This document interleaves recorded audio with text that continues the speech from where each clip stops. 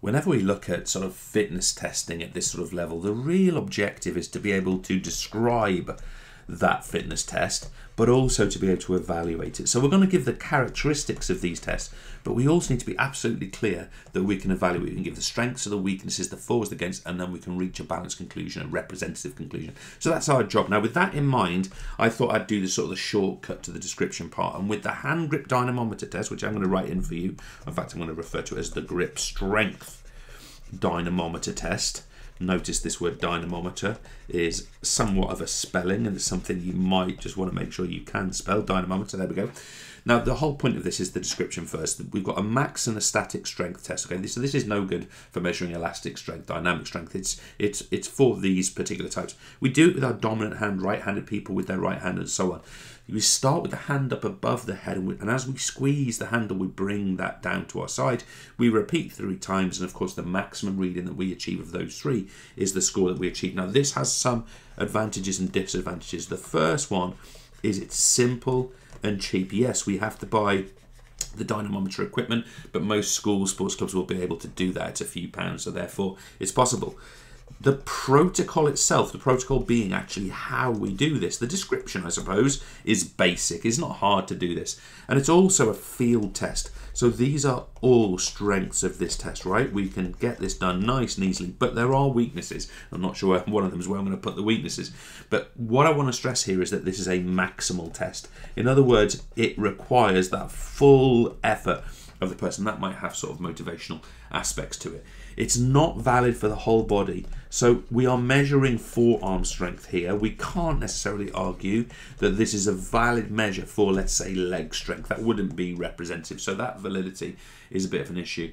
And it's not relevant. It's not for dynamic types of strength. So it's not for our explosive. It's not for our strength endurance. It doesn't allow us anything which is particularly movement-based type strength. It doesn't allow us really to be able to measure those elastic strength, being a good example. Now, let's look at another test here. We've got the 1 rep max test, and a lot that's sort of challenging here is about just the actual process of it. So let's go through that process. We are measuring max strength, of course, one single voluntary muscular contraction, therefore that's our max, isn't it? We are selecting a body part, more specifically a muscle group, and we are measuring the 1 rep max for that. We select a realistic weight, we lift it, we rest for 5 minutes, we then repeat this process until the maximum is found. Now, can I be clear? We are specifically lifting until failure, and when we achieve failure, in other words, we can't lift one of them, it's the weight before that which we take as the measure. Now, this has numerous strengths to it. First of all, it's really adaptable, folks. In other words, I can have a 1 rep max test for any of my muscle groups whatsoever. Secondly, it's direct measure, and anything which is a direct measure really increases the validity factor of the test, also the reliability, but it's a direct measure. We're also using basic equipment. So yes, we need, let's say, a barbell for argument's sake, but that's available to most people. So therefore it's advantageous. And of course, because it's a field test, you know, we do it in our sporting environment or the gym or our club or whatever it happens to be, that makes it super practical as a result. Now, there are some issues with it. Guess what? It is a maximal test, and therefore how we sort of reach that maximum and whether the maximal is actually physical, we give up for a psychological reason. These are called volitional states, and that's of course a limitation. Some people have poor lifting technique. This actually presents 2 problems. One is that we might not be measuring the strength of the muscle. That's an E by the way on the end. Might not be measuring the strength of the muscle. We might be measuring the fact that this person kind of arcs their back and gets their glutes into it. Or, for example, it could be that the person can't get to their lifting their best measure because their technique is poor. It's no good for groups. So you'll find this is very time consuming when it comes to groups. And let me put that one in. You know, imagine in your class, for example, you had to do this for each muscle group. And for each individual in a group, that would take a whole chunk of time, and you're probably going to find that you're not going to do that because it's impractical.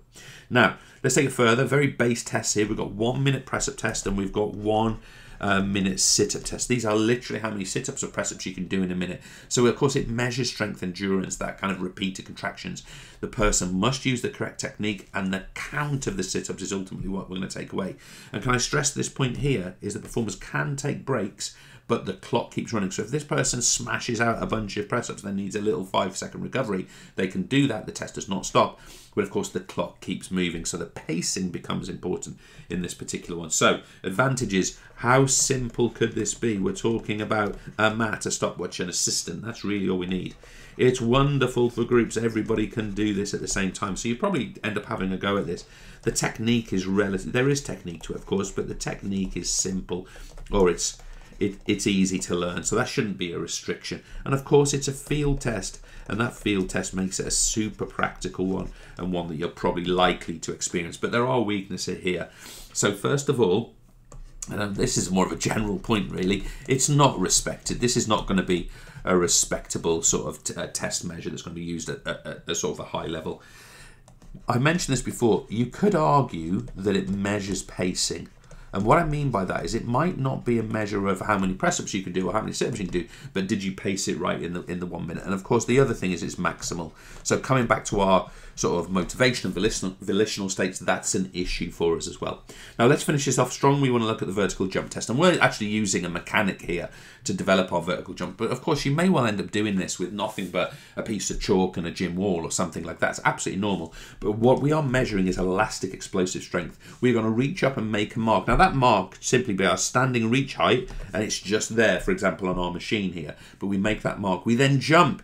And let's say we get to here, we might make the mark with the chalk. But what ultimately we're going to do is we're going to measure the difference between those 2 points. That's what gives us our distance score. Now, why is this really effective? Now, look at some of the words we're going to be using here. Very consistent with some of the others. Simple. Cheap. You know, it can be as cheap as a bit of chalk. That's pretty damn cheap. It's quick. It doesn't take a long time to do this. And also, it's a field test. So we're really starting to get the nature of our strengths and weaknesses across these tests, right? But there are problems with it. It measures leg power only. Now, that's an interesting observation, because you could also argue it's measuring sort of upper body power in sort of the actual kind of impulse to get yourselves off the ground. But of course, our other classic criticism is it's maximal. So there we've gone through. What we said at the start is we've got our descriptions, which I sort of pre-made for you, but we've got particularly our evaluations, and that, folks, is likely at least to be where your marks come from on this particular topic, talking about the strengths and weaknesses and the application of practicality of these tests. Remember your practicality, your validity, your reliability, and you won't go far wrong. Thanks.